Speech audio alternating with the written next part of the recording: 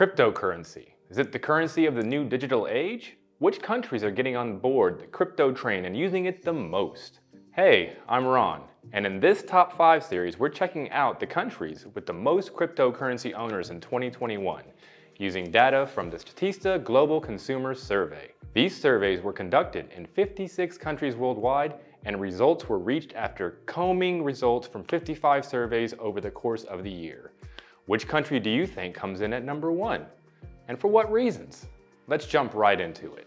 At the bottom of this list, but still above the majority of the world, Turkey comes in 5th place with 25% of survey respondents saying they either owned or used cryptocurrencies last year. Cryptocurrency exists in a legal gray area in Turkey, as the government banned their use to pay for goods and services in April of last year. Trading them is still permitted. Sitting in at number 4 is a Southeast Asian country known for its Buddhist pagodas and bustling cities. Vietnam had 27% of respondents state that they used cryptocurrency in 2021, with the country being a leader in cryptocurrency usage for the past few years. Despite the country's lack of legal framework for owning, trading, and using cryptocurrencies, the adoption rate of these digital currencies among its population has been among the highest worldwide. On the other hand, the use of Bitcoin and other cryptocurrencies as a payment method is forbidden. Owning some form of cryptocurrency in Vietnam as an investment is allowed, however. Which country comes in at number 3?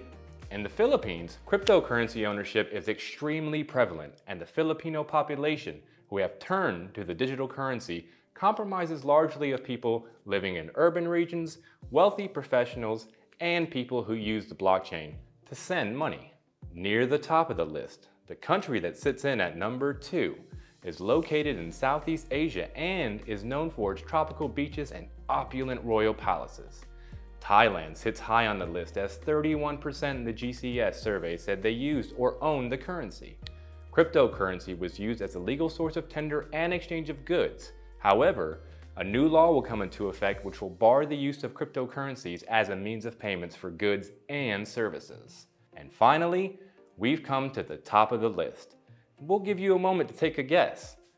This country is located in Africa and is the continent's largest economy and most populous country.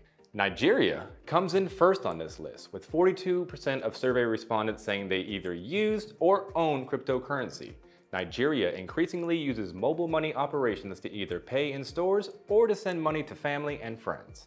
However, the country actually officially barred bank trading of cryptocurrencies and then launched its own central bank currency, the e-Naira, in October. Nigeria was also the second country in the world to launch a central bank digital currency, after the Bahamas. What do you think? Do you think cryptocurrency is here to stay, or just a passing trend? Could it even replace traditional fiat currencies? Let us know your thoughts in the comments below. And if you're interested in more videos like this, click here or here to see some other top 5s from our series. Until next time, keep learning. And don't forget to hit that subscribe button.